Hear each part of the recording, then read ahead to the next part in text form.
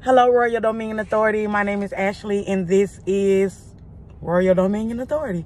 Hello, you all. Okay, let's start over. Hello, everyone. My name is Ashley, and this is Royal Dominion Authority. I'm so goofy, y'all. But anyways, I hope everybody is well. I hope you all are doing good. I just wanted to come and stop by and give you all an encouraging word. I'm always giving encouraging words, but that's who I am, right? And I enjoy giving encouraging words when I know that the Lord is speaking. And I hope that you guys enjoy listening, not only listening, but receiving from the Lord, you all, because it's not I, it's really God. And I'm just grateful that God allows to use me, and I have to stand in obedience when that time comes, because I never know who this word will be for. But I hope that you all have had a great weekend, a great day on today, and a great week within the last week. You all had to take a little rest because your girl was not feeling good. There's something going on around here. I don't know what it is, but I was a little under the weather. But you know, God has brought me back. God has sustained me. God has healed me, you all. And I am good, and I am back to my old crazy self, okay? Listen, y'all, I love y'all. And I just want to let you all know that God is healing where it hurts. Yes, God is healing where it hurts. God is healing those areas, in those places in your life where you are hurting, right? God is in the process. He's in the business, the miracle working business, the healing business, the sustaining business, the strengthening business, to heal you where it hurts, the breakthrough business. I just heard that for somebody. God says somebody is looking for a breakthrough, and he's in that business, ready to hand you your breakthrough. He's on your street. But God says you got to be able to trust in him and know that he's working it out. He's coming. God says, I hear your heart cry. God is healing where it hurts. So a few minutes ago, God gave me a song that he laid on my heart, a song that I used to listen to when I was younger, you all. Kirk Franklin, called Hold Me Now, from Kirk Franklin. Hold Me Now, okay? And you all, when he put this song on my heart, I was like, wow, I haven't, heard this song in a long time. But God is really showing me that there are some people that are hurting. There are some people that are wounded, that are broken, that are tired, that's wondering, God, when is it going to be my turn for restoration? When is it going to be my turn that you is going to mend my broken heart? When is it going to be my turn that those certain things will turn in my favor? Because I need rest. I need to be renewed. I need to be re-strengthened. I need to be put back together. My heart has been shattered in pieces. And God, I just need you, okay? God said, I'm coming. I'm here. But there is a scripture that God laid on my heart, which was 2 Chronicles 7:14, where God says that if we humble ourselves and pray and seek his face, then he will hear from heaven and forgive our sins and heal our land. And somebody is just on the brink of that promise that God made to us when he says that if we humble ourselves and pray. Somebody has gone before the Lord. This is a confirmation word. This is a word of confirmation. And this is also a word to somebody who has not gone before the Lord and humbled themselves and prayed about it. Because we can hold a lot of things in our heart and wonder and hope on things, but we're not actually giving those things to God and saying, hey, God, this is my issue and I need help right now, God. I need you to come through, God. And God is either saying this is for you, that you've not really brought it to him, like he know that you're dealing with certain things or whatever, but you probably really ain't really brought it to him, and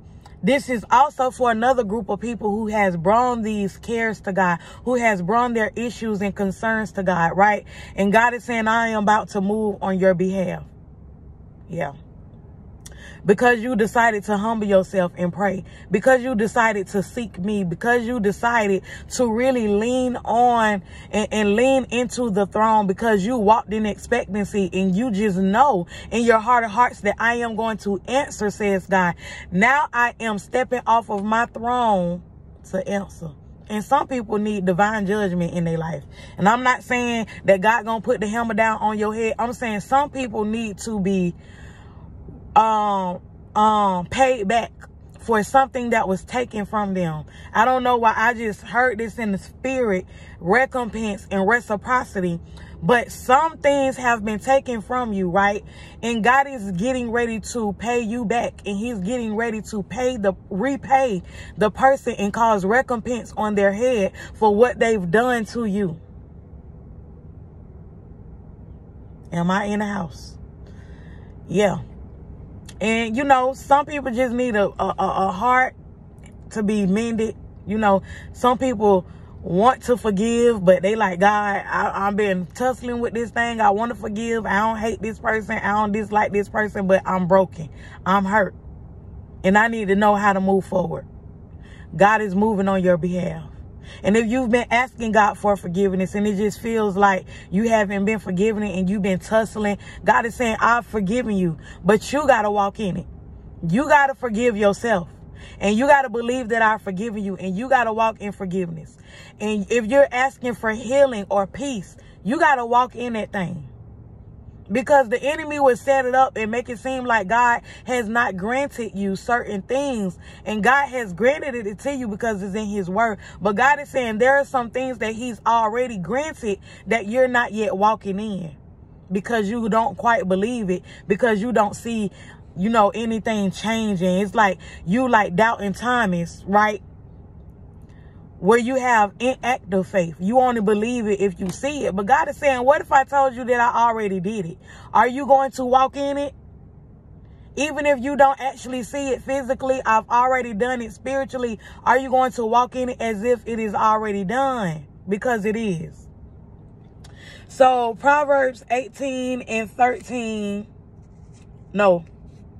Proverbs 14. I'm sorry, y'all. Proverbs 18, verses 14 through 16. It says, the spirit of a man will sustain him in sickness, but who can bear a broken spirit? The heart of the prudent acquires knowledge, and the ear of the wise seeks knowledge. A man's gift makes room for him and brings him before great men. So God is saying you may be sick, right, in your heart. And it may be broken and weary and tired and lonely and frustrated and depleted and whatever. You know, you may be sick in your heart, but God says because your spirit man is in righteousness, because your spirit man is unto me, because you allow the Holy Spirit to dwell in you, because you trust in me, because you put your hope in me, because you put your faith in me, I will allow because you allowed your spirit man to govern you and not your flesh, because you allowed your spirit man to lead you on down the road of hope, right? You will be sustained. You are being sustained. You are being taken care of because you trusted in the word of the Lord God. But who can bear a broken spirit? God is saying your spirit is broken, but I am allowing you to bear it because I've put it in you. I've put it on you to bear. God says I will put nothing on you that you can't bear, because I am going to be the one to make the way for escape. But God is saying, because your spirit is like my spirit, I'm allowing you to go through some things in this season, because when I bring you out, you'll look back and be like, man, God did that. You know, you'll look back and be like, that wasn't nothing but God. And you will thank God for the trial and the tribulation and the despair, because it really made you stronger. It really built your strength. It really built your character.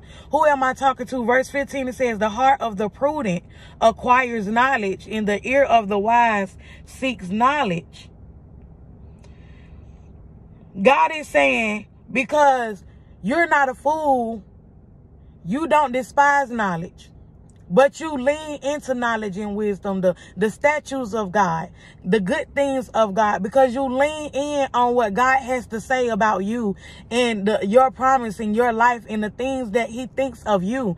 Because you lean in onto this God-given knowledge that God has given you, he has made you wise, because you acquire of the Lord. You chose to listen and not listen, right? Because your gift, what God has given you. See, God gives some 1, God gives some 3, and God gives some 5 and 10 talents, you know. But God says, whatever it is that I've given you, your gifts and your talents, whatever it is that's special about you will make room for you. But you got to be able to tap into it. It's going to bring you before great men. God is saying that God, in due time, you're going to be elevated in such a way. You're going to be like, I'm glad that I tapped into what God told me to tap into, because if I didn't, I would have missed out on so much more. But I'm so glad that I said yes to God. I'm so glad that I endured. I'm so glad that I pressed my way. I'm so glad that I trusted God, because his unmerited favor is upon my life. And I'm so glad that I allowed God to do what he needed to do on the inside of me, because now I'm healed and not broken, because now I'm whole and not broken. And now I can really see the goodness of God. I can really see the hand of God. I'm so glad that I put my trust, my hope in the Lord. And now God can hold me, because I know when he holds me, I know what it feels like. Come on. I just wanted to come and encourage you all on today that God is healing your hurt. He's healing where it's hurt, where it hurts. God is healing you where it hurts. But if you have not let God in, you got to let him in so that he can do it. Let him into those places where it's hard to let him into, and see what God will do for you. See how God will work that thing out for you. God will blow your mind, you all. And I know that you know God. But eyes have not seen, your eyes have not seen everything that God can do for you. But you got to let him in. I remember last year, my pastor told me that it was so many things that I about missed out on because I wasn't open to God as I needed to be. I was still radical for God, still preaching his word, still bold, still not playing with the enemy. But there were some places in my heart that I had shut God out of. So God was not able to do the work. So therefore, I was not able to get what I needed from God, because there were certain doors that were closed. Like I had a wall up, so to say. And when I let my walls down, my God, can I get an amen, somebody? When we let our walls down and we allow God to come in, to enter in and do his work, because God requires us to do a work, but he also requires us to allow him to do a work in us so that we can continue to be shaped and molded, right? The way that he needs to be. So if you need to be put back on the potter's wheel today, say, Lord God, fix me, God. You are the potter and I am the clay. Do it, God. Listen, I love you all. That's it. That's the word for today. Freedom Sundays. That's it. I should have said it in the beginning, but yes, this is Freedom Sundays. I love y'all. I just pray y'all strength. Y'all pray my strength. I'm praying for y'all always. If there are any special prayer requests that you need me to come into agreement with, if it be God's will, we gonna tackle that thing, and baby, we gonna come into agreement with it. Royal Dominion 20 at yahoo.com. Royal Dominion 20 at yahoo.com. 101 requests. Royal Dominion 20 at yahoo.com. If you don't know the Lord, all you got to do is confess with your mouth and believe in your heart that you are saved. And that is by letting God know that I believe that the Lord Jesus died for me. I believe that he rose on the third day. I believe that his blood was shed for the remission of my sins. I believe that the Lord Jesus is my Savior. Okay, that's all it takes. And then God will do the rest. The Lord will go from there. All it takes is a confession with your mouth and a believing in your heart that Jesus Christ is Lord and you're saved. Listen, I love you all. Until next time.